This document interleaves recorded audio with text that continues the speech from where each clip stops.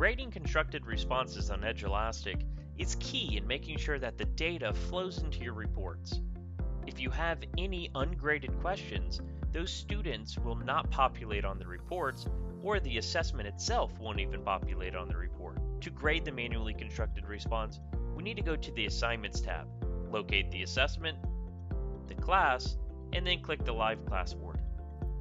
From Live Classboard, you'll notice I only have one question, and that one is in blue. The blue is represented by manually graded, and it shows me my students down here and which ones have completed that question. I have a few options here, depending on if I'm a premium user and I want to use ExpressGrader, or if I'm a free user and want to either use the question where I can scroll through all of the student responses, or look at the individual student responses for this question by clicking on View Responses. I'll go ahead and click on question 1. This will give me the ability to scroll through all student responses so I can quickly just grade and add feedback on the right side. The first student has already been graded and they got a 3 out of 3. They were also left feedback. Let's go ahead and see how we did that on this next response. If I have a rubric, I'll have the grading rubric option here. I'll go ahead and click on that. It'll bring up my rubric. At this point, I just need to read the student response and decide where it falls on the scale. This response is awesome. It has perfect amount of excitement, and it has one or less capitalization errors. I'll quickly click on Mastered and Proficient, and you'll see the score change here as well as here. Let's go ahead and leave some feedback. Click in the box.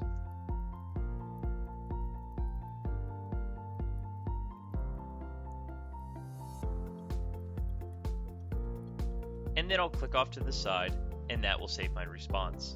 Moving to the next response, I can follow the same steps and choose to use the grading rubric and leave feedback if necessary. But if you didn't have a rubric, or if you chose not to use the rubric, click in the box here and simply give them the score that they deserve. If I'm a premium user, I have the ability to use the ExpressGrader. All you have to do is click on that question, and it'll bring up the entire student's response in the same fields over here on the right. To move to the next student, I'll just simply click on the down arrow. I'll go ahead and read the student response, give them their score based on this rubric, and then I'll give them feedback. In addition to grading these constructed responses on Edulastic, you also have the ability to print out those constructed responses if you wanted to provide the feedback, scores, or even make corrections on paper. To do so, I'll click on my student here. If I needed multiple students, I'll click on multiple student boxes. Then I'll choose Print and Manually Graded Items. From here, I'll go ahead and choose Print. Now, it'll show me the students' responses and their scores and teacher feedback if provided. If not, I can provide both the score and teacher feedback on the paper when I print it.